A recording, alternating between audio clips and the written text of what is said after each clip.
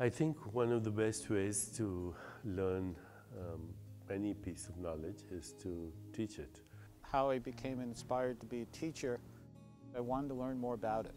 And the more I learned about it, the more I did yoga as a lifestyle, I think it just kind of naturally flowered into wanting to teach and share this with others. I really wanted to heal and work with people, but I did not want to give people shots like a nurse or something. All the information was different than I expected. There was more about the spirit of the food that was being talked. And that's something that we're not taught in medical school. You just can't help but go out and share this in whatever way suits your life and your path and your journey. Just touching other people and sharing with other people things that have changed me and changed my life. It forces you to, first of all, understand it better, and secondly, you embody what you're teaching. So you become an example of the knowledge you're giving out. To have the chance to not only practice it, to enliven my own life, but to share that knowledge with other people is just like a dream come true.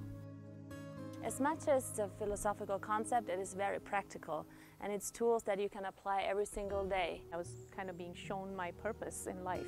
So that's what led me to the Chopra Center to start to learn more of the vocabulary and other things that I could then put out for people.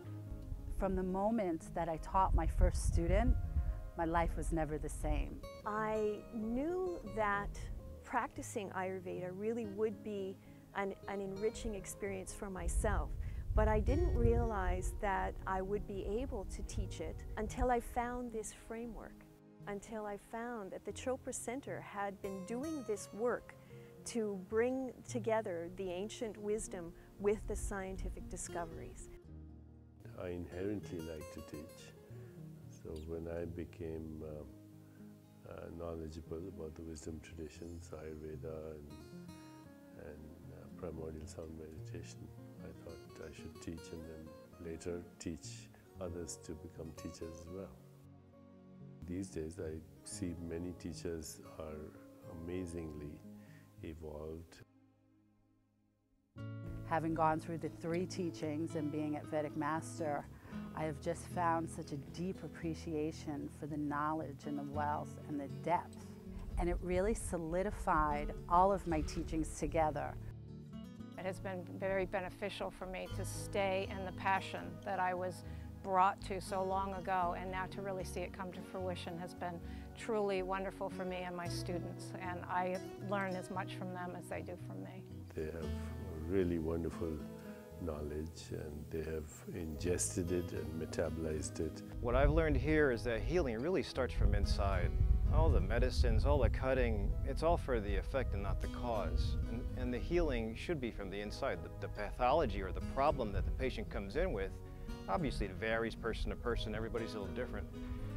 I've been able to give at least a basis for relaxation. With their help, I think we can reach a critical mass to create a more peaceful, just, sustainable and healthy world. You know, through the seminars that I did with the Chopra Center and books I read by David Simon and Deepak Chopra, they really profoundly changed my own life. And I went from somebody having a great career but being totally stressed and overwhelmed to someone who knows how to find, well, my own dynamic balance in every moment of my life. And that's what I want to share with people. It's a practice. So it's not a perfection, but it's really a practice that anyone can do at any stage in their life. And it's one of the most beautiful gifts that we have, and I'm so excited to be able to share that as a teacher here at the Chopra Center. I realize that these tools can at least bring an opportunity to men or women to go inside, find a place where they can forgive and be and just have a better opportunity. If they have something that roots them in one thing a day. It'll change your life.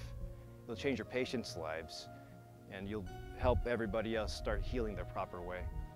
It is a better system and a better, more healthy way of living than any I've ever encountered. And it really feels like the right thing to do.